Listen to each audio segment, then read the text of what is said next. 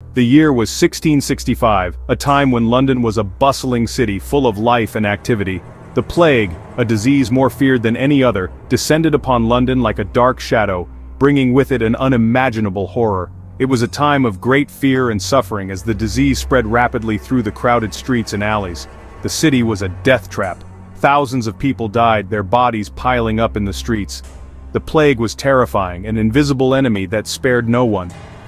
It started with a fever, a seemingly harmless symptom that quickly turned deadly.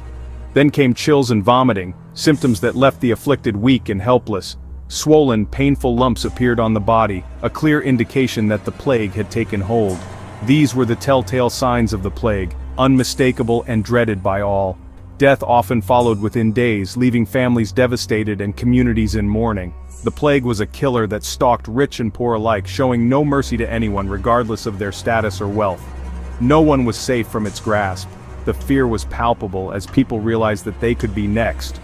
The city was in chaos as people tried to flee the disease, abandoning their homes and loved ones in a desperate attempt to escape the horror that had befallen them. London in 1665 was a city of contrasts. Grand houses lined the streets, yet poverty was rife. The streets were narrow and crowded. Worse, they were awash with filth. Garbage and human waste rotted in the streets. The stench was overwhelming. The River Thames, once a source of life, was now a sewer. It was a breeding ground for disease. Rats thrived in these conditions. They were everywhere, scurrying through the streets and homes. Few knew these creatures carried a deadly secret. The plague was spread by fleas. These tiny insects lived on rats. The fleas bit infected rats, then they bit humans. The plague spread quickly through London. The crowded conditions in London helped the plague spread. People lived close together. They had little understanding of how to stop the disease. The plague was a terrifying enemy. It was invisible. It was deadly. It seemed unstoppable. Section 4. Facing the Invisible Enemy. The Lord Mayor of London, Sir John Lawrence, took drastic measures to fight the plague.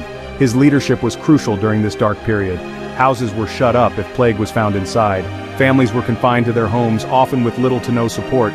Red crosses were painted on the doors. This marked the house as infected, warning others to stay away. "Lord, have mercy upon us," was written on them. These words were a plea for divine intervention and mercy. Trade with other cities was stopped. Large gatherings were banned. The bustling markets and lively streets fell silent. The dead were buried in mass graves outside the city walls. These measures were desperate. The sheer number of deaths overwhelmed the city. They showed how afraid people were. Fear was palpable, spreading as quickly as the disease itself. They also showed how determined they were to survive. Despite the fear, the people of London displayed remarkable resilience and courage. Section 5. In the Plague's Shadow. By the autumn of 1665, the plague was in retreat. The worst was over. London slowly began to recover. But the city would never be the same. The Great Plague of 1665 killed an estimated 100,000 people. It left a scar on the city. It also left a legacy of fear and superstition. Section 6. Echoes of a Plague Year. The Great Plague was a tragedy that struck fear into the hearts of Londoners. It was also a turning point in the history of the city. The outbreak forced Londoners to confront the unsanitary conditions of their city, which had been neglected for far too long. The plague led to significant improvements in sanitation, as people realized the importance of cleanliness in preventing disease. New laws were passed to clean the streets and manage waste more effectively, marking the beginning of modern public health measures.